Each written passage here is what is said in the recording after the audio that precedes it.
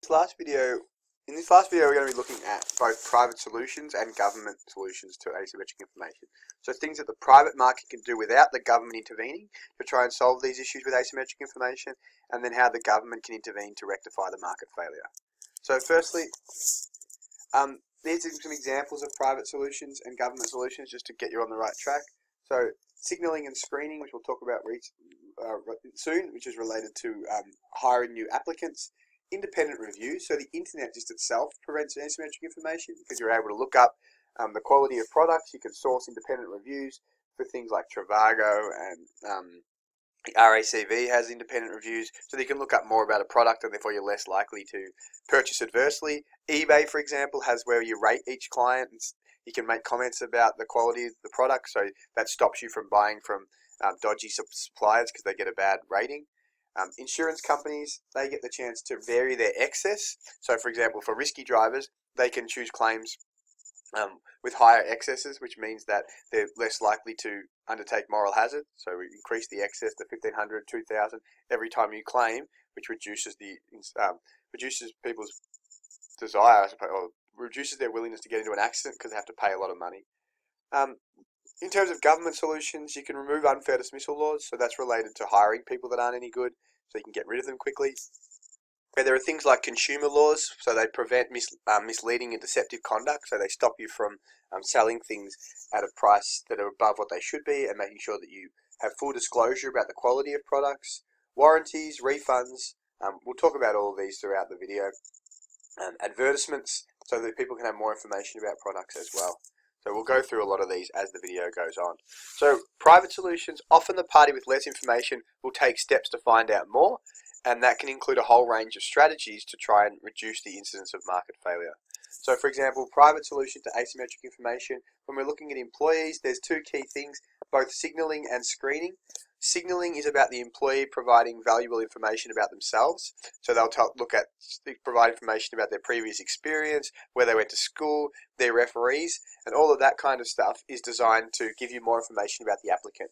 So the story I told in class the other day about looking up Facebook and then contacting mutual friends, that's an example of signaling to people to try and get the right applicants. So signaling to make sure that people provide information about themselves so you know more about them, and then screening, finding different ways to screen the applicant, so the employer finding ways to make sure they get the right applicant. So that would be checking resumes for mistakes, psychological tests, trial periods, hidden cameras, all that kind of stuff is trying to prevent moral hazard because you're monitoring the way that they work more consistently. So hiring them on a 1-month trial basis, so if you get the wrong person, you can get rid of them straight away, and you're less likely to make an adverse selection, or actually more relevant, if you do make an adverse selection, you can rectify the situation quicker. Just briefly though, that idea of looking up Facebook is more of an example of screening because the applicant hasn't actually provided that information. You're sourcing that out yourself as the employer, as opposed to signaling where they provide information about their referees. So signaling is about the employee providing more information about themselves, and screening is about the employer providing, making sure they pick the right candidate by undertaking trial periods and looking for mistakes in their resume, etc., etc. You can use private organisations, so reviews by consumer groups like Choice and RACV tell you more about products. Removing unfair dismissal laws, again, that tries to prevent the principal and agent problem, because if you do hire someone that's not up to standard, you can get rid of them quickly. Independent reviews, so private organisations and associations may also provide useful information for potential consumers. So independent reviews like Choice and RACV can allow you to look up the quality of products, provide inspections about the product before you buy them. Comparison websites like iSelect, GoSwitch and Trivago can get you to compare prices, compare quality, and allow you to try and make the best choice in that situation, so you're less likely to suffer adverse selection. Reviews for restaurants, so basic things like reviews. The internet provides heaps of information so that you can make sure that your the products are being priced competitively, and offers comparison in relation to price and features and reliability. And all these things prevent businesses from overcharging you because they know they're getting constantly reviewed. Insurance, for example, they protect themselves against moral hazard by altering the nature of their contracts. So buyers often need to provide information about their level of risk, So how many accidents you've been in, what age you are, where you store your car. If you store your car in a more risky place, they want to charge you a higher premium or a higher price because you're more likely to get your car damaged or stolen. So excess, the amount of the purchaser of insurance must pay out of pocket in the event of an insurance claim. So insurance companies also protect themselves by having high excesses. Those who choose a cheaper package with a higher excess in the event of claim signal that they're low-risk drivers, and those that choose a higher excess, choose a lower excess but a more expensive policy, are more likely to be high-risk drivers. So that's a good way to protect low-risk drivers. You charge them less, but charge them a higher excess in the event of payment. And then on the flip side, riskier drivers get charged more, but have a smaller excess when they pay, with the idea being that people would like to pay the cheaper amount, and then are more likely to go with the high excess, and then they're less likely to engage in moral hazard. So here's an example. Example in the principal and agent problem is when in an employment contract, the workers may not have worked to their full potential because their actions are often hidden from the purchaser or the employer. It's inefficient because it reduces technical efficiency. They're not working to their productive capacity. They're wasting a lot of time. Less goods and services might be made available and at higher prices. So what does the market do to try and solve this inefficiency? So we don't know exactly what they're going to do because we don't have all the information. They may not work to their potential, which hurts the company because we're less productive. How do we get around that? We signal that. So we look at their previous experience, place of education, we look at their referees. We screen them by doing things like interviews, aptitude tests, calling referees. So anything that just the difference between these two, because it's a little bit confusing, anything the employer seeks upon themselves, so contacting mutual friends should actually be on this list. Contacting the referees is screening. The person providing their referees is signalling. Setting up cameras to monitor them, paying them based on their performance so that they're constantly, their interests are constantly aligned with the organisation as well. So in terms of how the market has improved, there's a whole range of things to ensure that there's less issues with asymmetric information occurring. So again, internet allows you to review second-hand car dealers and find more information about the price of products and all their weaknesses.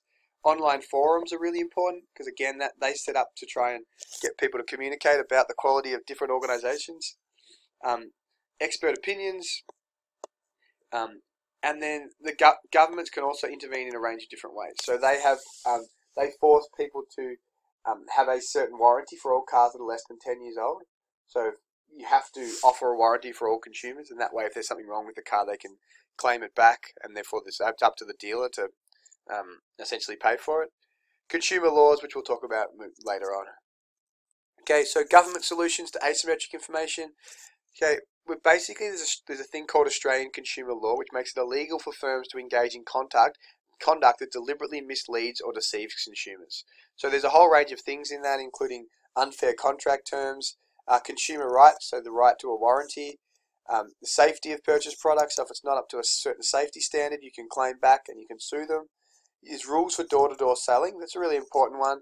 So the idea is that, for example, if you're selling like energy, for example, electricity, you can't sell them to people that they don't believe are capable of making rational decisions. So often really, really old people, for example, it's illegal to sell to if you don't believe that they can make a rational decision, or if someone is intellectually disabled in some way, you're not allowed to sell them to them because those people are more likely to suffer because of their lack of information, because they're probably easier to rip off, and in that case we're trying to protect them. So rules against door-to-door selling is a really good one to try and prevent asymmetric information for people that are potentially less able to make rational decisions. So warranties to cover people.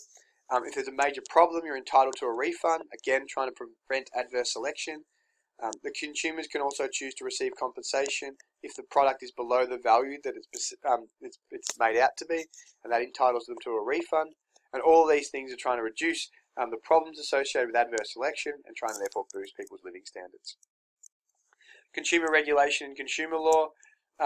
There are labelling laws, again, which gives you more information from packaged food about their ingredients, so you know exactly what you're eating, you know how much fat's in it, you know how much carbohydrates, how much protein, how much sugar, how much salt. All that gives you more information about the products. They have to contain nutritional information, which tells you the amount of fat, carbohydrates, etc.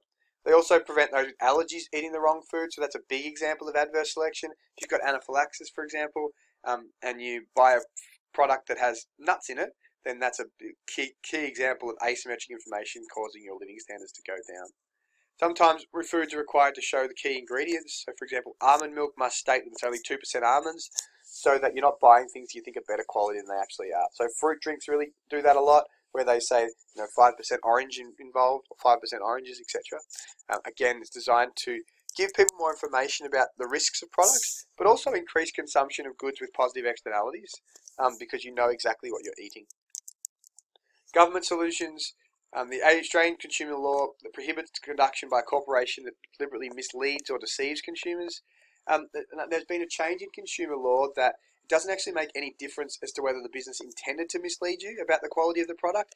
If it actually does, though, if their conduct some way does get you to believe that the product is a better standard than you think, even if it's not intentional, you can still sue.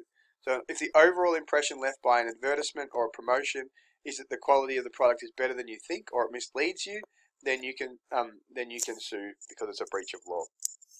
So I'll just skip through that. In terms of just a couple of things, you don't need to know these in detail, but in the service industries, professions need to be certified. So teachers, lawyers, doctors all need to sign. Teachers, for example, we have to have our VIT, which means that we're constantly being checked to make sure we don't have a criminal record, that all our documents are up to date, that we still have the right to work with children, for example, so that everyone in the profession is professional and is less likely to be deceiving them, which could cause problems for students. Government advertising is a really key thing to try and reduce asymmetric information. So the government will come out and provide information about the private and external benefits of products, merit goods, with the intention of trying to encourage consumers to buy more of them. So again, just an advertisement telling you about all the positive benefits of a product is an example of trying to reduce asymmetric information. So examples, ads that highlight the benefits of eating fruit and vegetables, or negative campaigns from the government, for example, on smoking or drinking, to try and give you more information about the negative impacts of those products. Another good example is subsidies. So firms can subsidise things like documentaries. So you may have seen that documentary Super Size Me. That was partly funded by the government to try and encourage people to stop eating McDonald's, which is bad for our living standards and our health. So the government may subsidise firms to provide more information or give grants about the negative impacts of demerit goods, with the intention to try and achieve a more efficient allocation of resources by stopping us from buying those products. Laws relating to warranties and defective products. So all goods come with an inherent warranty. You have to be entitled to a refund if they're not up to quality. There's also a thing called lemon laws, which force manufacturers to replace persistently defective vehicles. All cars come with a rule that they need to be of acceptable quality and fit for purpose, or you're entitled to a refund. Contract laws. So the government's trying to remove unfair dismissal laws and put people on individual contracts, so it's easy to sack people. It's another example. And then exemption clauses to prevent moral hazard. So, for example, you can't claim insurance if you were drink driving at the time, would be an example of something that would try and reduce the incidence of moral hazard. You could do the same thing with speeding and being on your phone. Thank you.